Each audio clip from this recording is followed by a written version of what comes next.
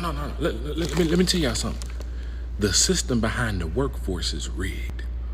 They got us clocking in. Listen, they got us clocking in so they can clock out. Every time we clock in, somebody's sitting back watching that, and they clocking out. Think about that. That's why we can't get a raise.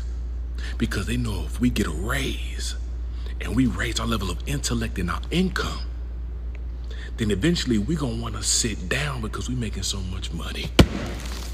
Ain't that what I told? See? You see, it's a systematic pressure against us, oppressing the workers.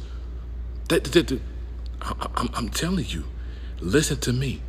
This whole thing gonna burn down eventually. It's gonna burn. And I ain't gonna be here. You know what, man? I'm gonna invest. I might give me a PPP loan. And then